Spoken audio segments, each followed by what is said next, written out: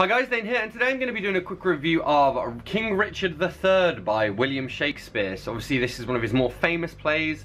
Got the famous line, it's got the famous line, a horse, my kingdom for a horse. I'm sure we'll get to that.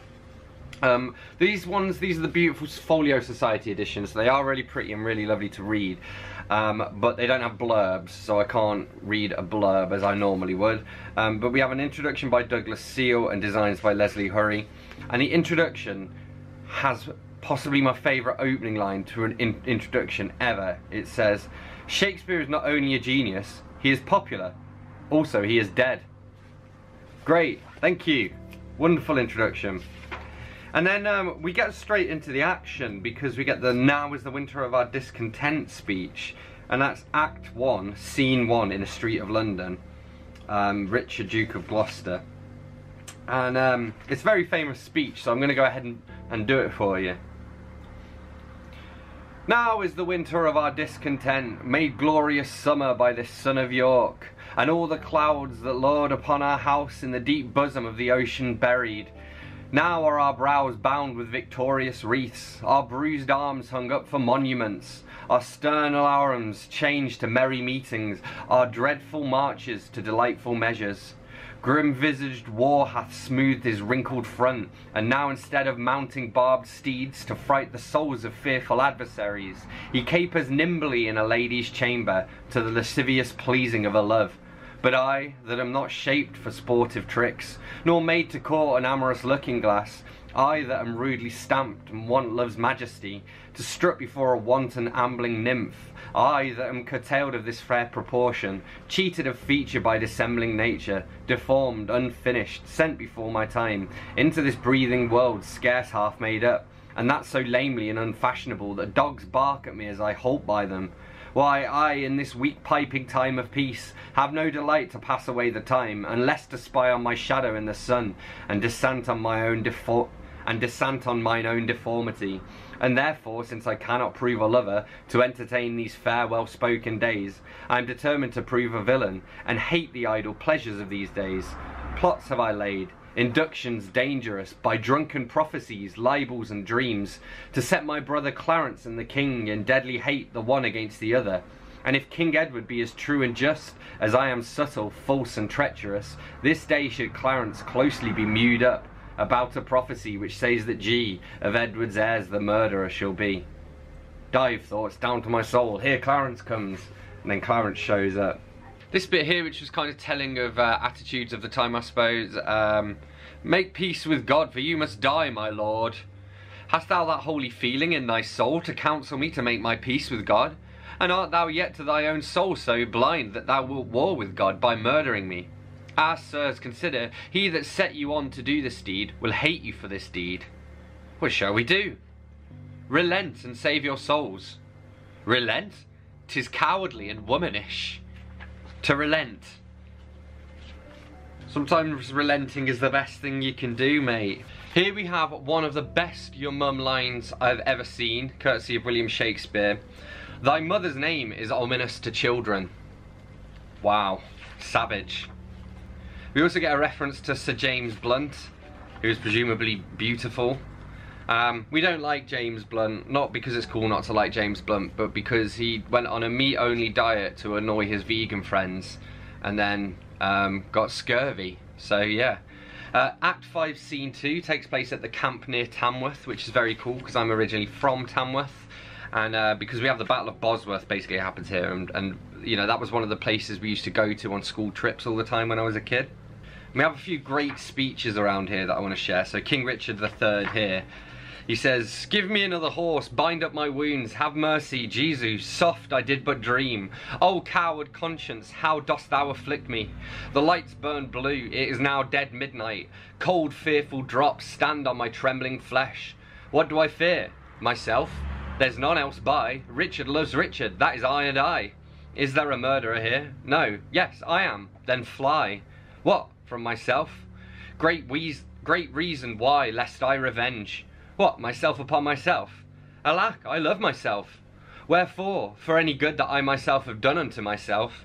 Oh no, alas, I rather hate myself, for hateful deeds committed by myself. I am a villain, yet I lie, I am not. Fool, of thyself speak well, fool, do not flatter. My conscience hath 1,000 several tongues, and every tongue brings in a several tale, and every tale condemns me for a villain. Perjury, perjury in the highest degree. Murder, stern murder in the direst degree. All several sins, all used in each degree, throng to the bar, crying all guilty, guilty. I shall despair, there is no creature loves me, and if I die, no soul will pity me. Nay, wherefore should they, since that I myself find in myself no pity to myself? Methought the souls of all that I had murdered came to my tent, and every one did threat tomorrow's vengeance on the head of Richard. And then I want to read this as well. This is his oration to his soldiers. More than I have said, loving countrymen, the leisure and enforcement of the time forbids to dwell upon. Yet remember this, God and our good cause fight upon our side. The prayers of holy saints and wronged souls, like high-reared bullocks, stand before our faces. Richard, except those whom we fight against, had rather have us win than him they follow. For what is he they follow? Truly, gentlemen, a bloody tyrant and a homicide, one raised in blood and one in blood established, one that made means to come by what he hath, and slaughtered those that were the means to help him.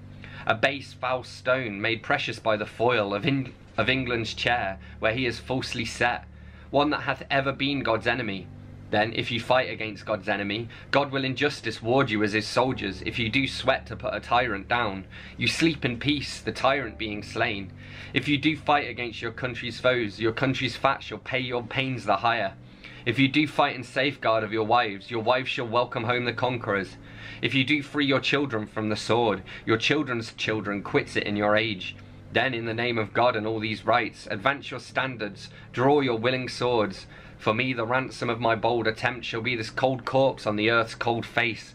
But if I thrive, the gain of my attempt, the least of you shall share his part thereof. Sound drums and trumpets boldly and cheerfully, God and St. George, Richmond and victory. And then we get scene 4 and 5, the field of battle, and this kind of all happens quite quickly, so I'm just going to read it out to you. I'm sure, obviously, if you're watching it in a play, it will be different, but... So Catesby says, "Rescue, my lord of Norfolk, rescue, rescue!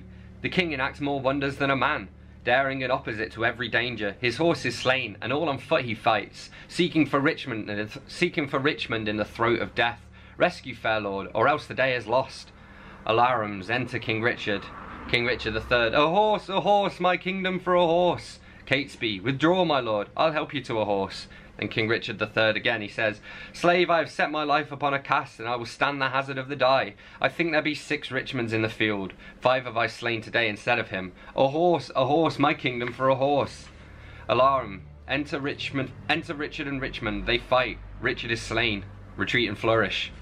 And then we sort of get to the end bits, and it pretty much just ends almost straight away, but the final little speech here by Richmond is worth reading as well.